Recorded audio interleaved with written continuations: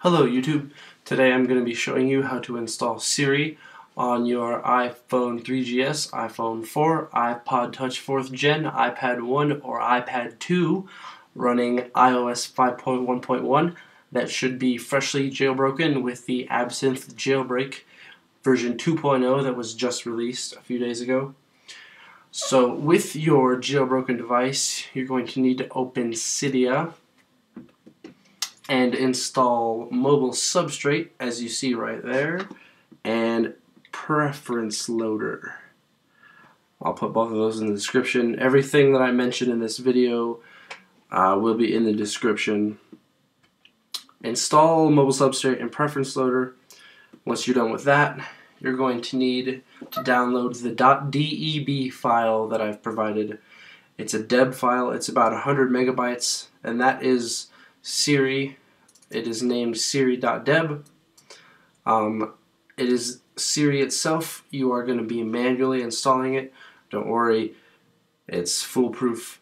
But to install that, you will have to SSH into your phone. If you don't know what SSHing is, once again, YouTube SSH is what it's called. Figure that out. Come back. You will need to navigate to private var root media. You will not have a Cydia folder here. You'll need to make one, capital C. Inside that folder, make another folder called auto install, capital A, capital I, and you will click and drag the Siri.deb that you downloaded right into there, and it'll transfer. I'm not going to do this because I already have it. Basically what that does is when you restart your phone, it will auto install the deb file. Pretty self-explanatory.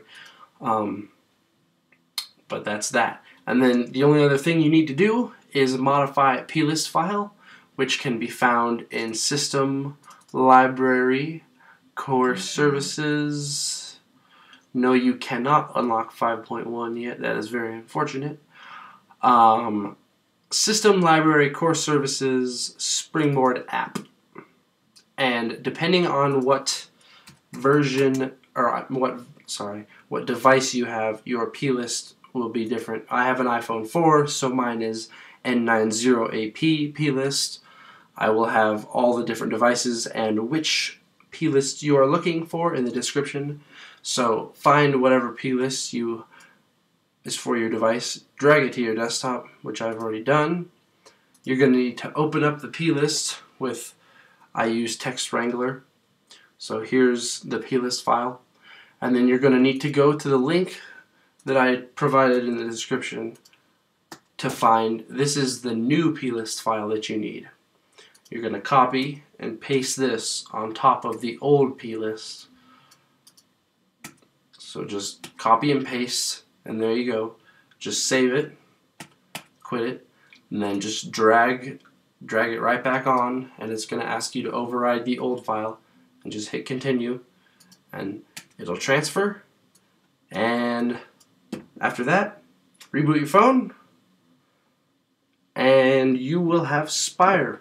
When you reboot, it's going to install that deb file, which, like I said, is 100 megabytes. So it's going to take it a minute or two to install. But when it does, you're going to need to go to General. Hold on a minute, let it catch up. General, Siri, and make sure that Siri is turned on. Once that's on, you can purchase a Siri server. I will put, hold on, Siri Proxy is his name, who gets all credit for this video. I did not come up with this is his work. But you can buy a Siri server through him. This is just the Siri software on the phone. You have to set up a server of some kind. There's also a free one, which is the one that I have right here, called Siri Server, which is hosted through Google servers, so it will never become overloaded. It'll never have downtime because it's through Google.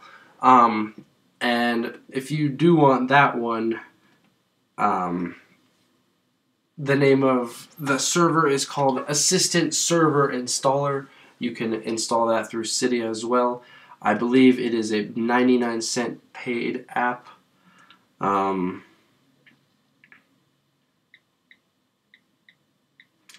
Assistant Server Installer. There it is. That's what you want.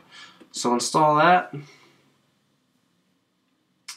And once you do, it'll install the thing that I just showed you. Hold on a second.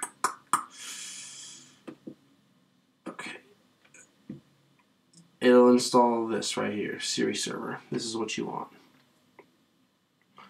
So just open Siri server. It'll tell you, go to Spire and enter http://127.0.0.1:4443. So all you have to do is go to Spire and type in the Spire is this one right here, the actual app, and type in 127.0.0.1:4443. And if you've done everything correctly, and you hold the home button, Siri, what time is it?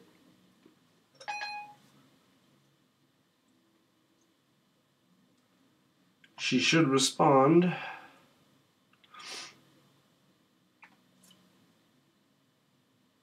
That is me. As Einstein said, time is money. Okay, well, apparently, time is money, according to Einstein. But that's about it. You should be good to go. If you have any questions, comment or send me a PM and I'll try and help you.